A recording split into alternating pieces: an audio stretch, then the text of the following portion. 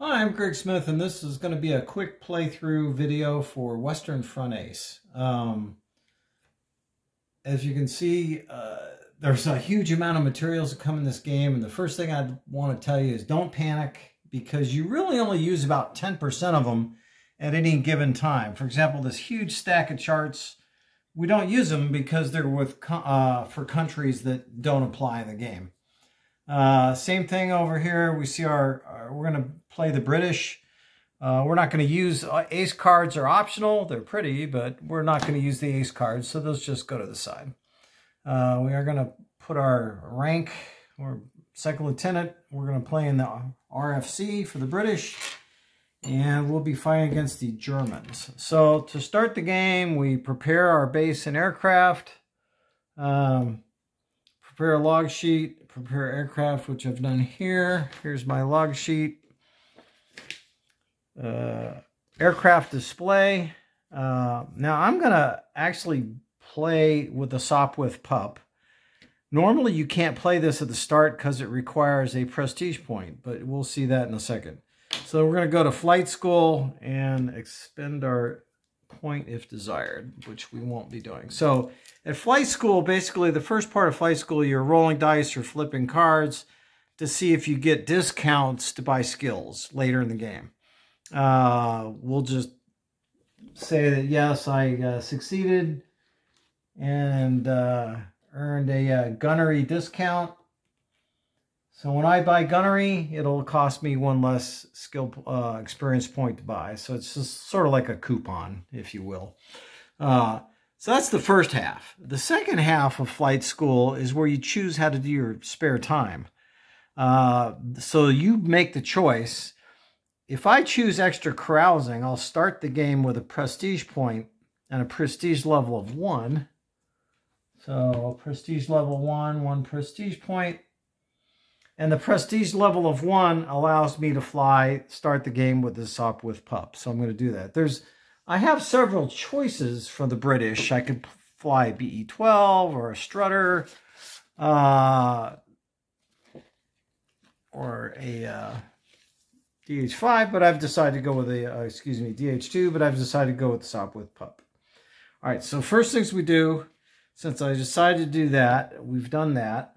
I'm now graduated from flight school. Yay, I get my point, experience point.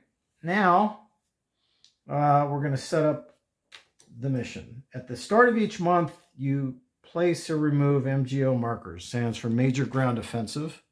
At the start of the game, that would be Verdun is going on and the Somme. Now, I'm going to just say that I'm going to choose Bertangles as my starting base, so I might participate in the Somme, possibly. Another thing that you should, these sequence of play cards are optional, but they're actually pretty useful, so until you get used to the game sequence, you might want to use them. Card 0 is prep to play. Card 1, mission start. Now we roll for the number of contact patrols, so 6. There'll be 6 contact patrols in September of 1916. So that's actually quite a bit, and max I could have gotten. You fly every day in reality, but the contact patrols just represents those patrols where you actually ran into something or had a good chance to run into something. All right, roll on. Chart A1 for mission is our next operation. So here's A1. This is probably one of your key charts. It's 1916. We're not Central Powers, we're Allied. So we come down to this chart, or this box. 12. Great. Balloon busting. Okay, so our first mission is balloon busting. So that will be the current mission. And apologies, I need to set up my airplane. I've got 6 ammo points, so 2, 4, 6. The current endurance is at max. Current location, well, right now we're in the hangar. And so now that balloon busting is our mission, so now I'm going to roll for encounters. So what we do is we take off, and you can actually run into somebody right after takeoff. So that's so first thing we do is we move endurance box to take off. Move up here, roll 2 dice. 5. 5 says fighter, except for it's got double asterisks, which means that in Italy it's not a fighter, it's nothing. But we've actually run into an enemy right now. So all right, let's see who that is. Here's the German encounter charts. Now, there's 60 aircraft, 30 different double-sided mats, but as you can see, there's only a limited amount of Germans you can run into. So the easy way to play the game is just pre-select those charts. For us, there's just 4 different airplanes we might run into: an Albatros 1, a 2, a Halberstadt, or a Fokker D3. These are the only guys that we have a chance to run into. So let's see who we do run into. And that's a 3. That would be a Fokker D3. All right, so fair enough. Here's the guy we're fighting. And we're in the Sopwith Pup. This chart here, B10, by the way, is only as if you run into a 2-seater. So we put the enemy there. There's their ammo. We are here, and this actually happens right after takeoff. So now we roll a starting orientation. So this figures out basically who saw who first. I roll a 4, so the player starts advantaged. All right, so that's a good thing. So the way we do that is we'll take our airplane and the Fokker D3. We're here. This would be facing each other, but we're advantaged, so the Fokker is sideways. All right, so this is how it goes. By the way, you can play this game with Wings of Glory miniatures, and it's awesome. It works great, but that's besides the point. All right, moving along. So we're going to shoot. Why not? Here's a deck of cards, the combat cards. We're just going to burn 1 ammo, point, and shoot. Now, per rule, the enemy automatically goes defensive. So, but we're shooting. We have 3 firepower. Our forward weapons is 3. So we go not 2, 3, 4, 5. We go to the 3 column, and we see that we do 4 hits, 4 damage points. All right, so the enemy is going to defend himself because he can't shoot. He's not facing me. Key in this game is these cards are actually triple usage. If you're attacking, you use the top part. If you're defending, you use the middle, and your rear gunner uses the bottom. So he flips a card and he says, we ignore the top. He said, which was a pretty good card. Imbleman, avoid all damage and improve by 2. So that sucks for us. So improving by 2 is he goes to neutral, and the second improvement is now I go disadvantaged. Okay, that was bad.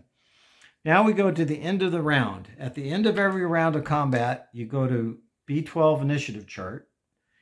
I'll be red, he's white. We roll dice and compare. Okay, I rolled a 2, he rolled a 1, but I'm 13 speed and agility combined. He's only a 12 speed plus agility. So I get a point for that difference. A point here is I'm 2 points better than him. Unfortunately, net differential 0 to 2, no change. So this is how it stays. Second round of combat. Next round. All right, now he is facing me. By roll, he'll shoot. Now I have several options at this point. Forgot to do... You start the game with the reflexes skill. You can use this once per mission, and that's to shoot first or to improve your position at the end of a round. Advanced maneuver avoids 1 random hit and improves by 1. So instead of drawing a card to defend myself, I can use a chit. What do I do here? Well, he's going to shoot at me. I know that for sure. So I'm going to do an advanced maneuver 1. So I'm going to flip that to the use side. And that stops 1 bullet and improves me by 1, so we'll be facing. So he fires. And he's on the 5 chart because he has twin guns. So he just destroys me. Okay, so he shoots me down. Nothing, well, yeah, there is something I can do about it. All right, so I'm going to expend my good luck charm, my touch wood. I'll expend that and make him redraw, because otherwise I'm dead. So good choice. So he attacks with this instead. He does 4 hits. However, this is a gun jam card, so actually he does no jam. He does no hits. His guns are jammed, which is awesome. So I come up over here and I put a jam on his guns. All right, so he does nothing. For him to unjam his guns, he has to basically fly straight and level and screw with his guns. So that was a really good use of the good luck charm. Saved me from dying. All right, so I did that. That was his attack. He jammed himself, and I improved by 1 as part of this advanced maneuver 1. Avoid 1 hit, improve by 1. So now we're neutral. Now it's end of the round. We roll dice again. I'm going to use my other chit, reflexes, and improve myself by 1 automatically right now. Actually, that happens after we roll dice. Hang on. First, we'll do this.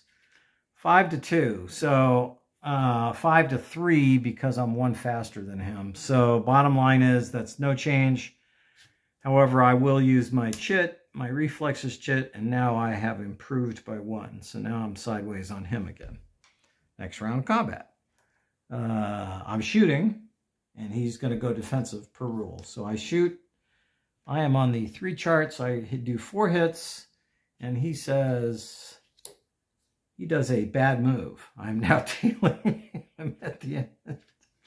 So that was not the best card for him to pull. So I'm doing 4 hits. So how do we do damage? Well, we come to chart B6. And we roll for damage.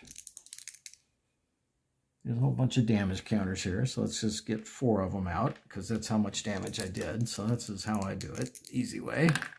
1, 4. So the red die is 1 plus 1. So it's 1, 4. Canvas. Means the bullet just passed through, did no harm. All right, whatever. 3 more. 1, 3. Starboard strut. So he just took a hit to his starboard strut. Basically, when he takes 4 hits on the starboard side, his starboard wing falls off. So, yeah, we did some damage to his structure. 54, landing gear. He doesn't care. He has bigger issues. 64, forward weapons. Well, he doesn't have to worry about the gun jam because I've knocked out his forward guns. All right, so he's now going to try to go away. And so this continues on until he successfully escapes or until I shoot him down. Then, since I've used up 2 ammo, I'm probably at this point going to abandon my mission, just go home and land. Plenty of fuel left, but that's what I'll probably do at this point. And then you roll on the B7 chart for landing. You can't screw this up unless you have combat damage for the most part, so we're fine. That's basically how the game goes. Rinse and repeat, but you do get a chance to earn medals. You get a chance to earn skills, which is the heart of the game, is buying more skills that will improve your combat capabilities and give you more decisions during combat. And there's a lot of different nationalities play, but that's just kind of a rough playthrough. I just wanted to get you going and see how it works with the orientations and pulling the cards. All right, thanks for watching.